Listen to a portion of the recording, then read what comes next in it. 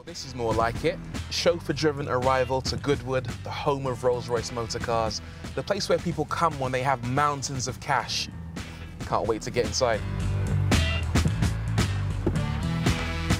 Hello. Mr. Reid, good morning. Welcome to Rolls-Royce Motor Cars. Thank you. I recognise this thing. This is a 1952 Rolls-Royce Silver Dawn. This actually served as the muse for the modern-day Dawn. If I wanted to build a brand-new Dawn inspired by this thing, what's the process? Let me take you through and I'll show you. All right, cool. This is where the journey really starts for your bespoke Rolls-Royce. Where do we start with that? Well, what we typically do is start with the exterior paint. So perhaps if we take a look at some of the speed forms. Speed forms? Speed forms, yeah. So we designed a form that we think is a sort of a reflection of the bodywork on our cars. So if we took perhaps this Midnight Sapphire, combined it with Premier Silver. Yeah, that's a good start. I'll take it. Is that crocodile? We've got crocodile, we've got ostrich. I was thinking about that ostrich, but that might eat into the budget. Yeah. I went further inside the factory to meet their famous coach line painter. You might have noticed on many Rolls-Royces there are these arrow straight lines that run along the bodywork.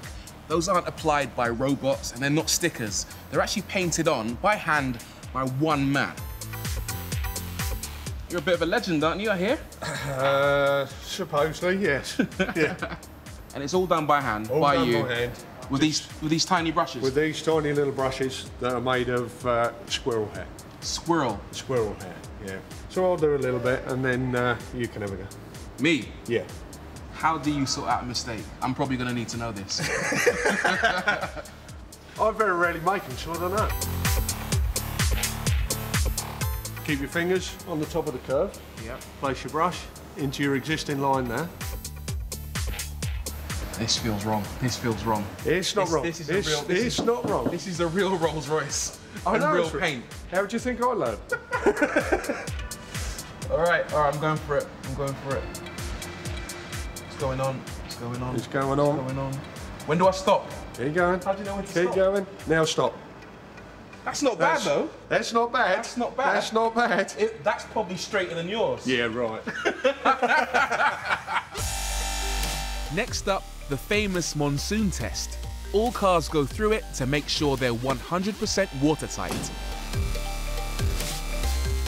So here we are. I'm surrounded by nozzles closing in on me.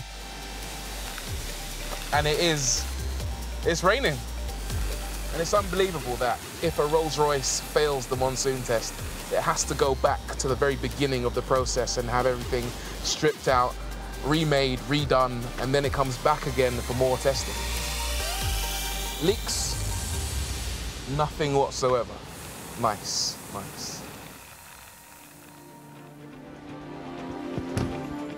When the car's ready, the rich and or famous come into this room to collect their keys, have a glass of champagne, and await their car. A Rolls-Royce representative will hand over this, which has a button on it, and if I press it, I should see my car.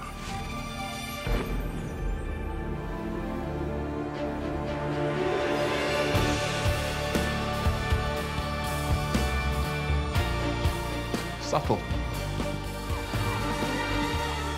There it is, a brand new Dawn.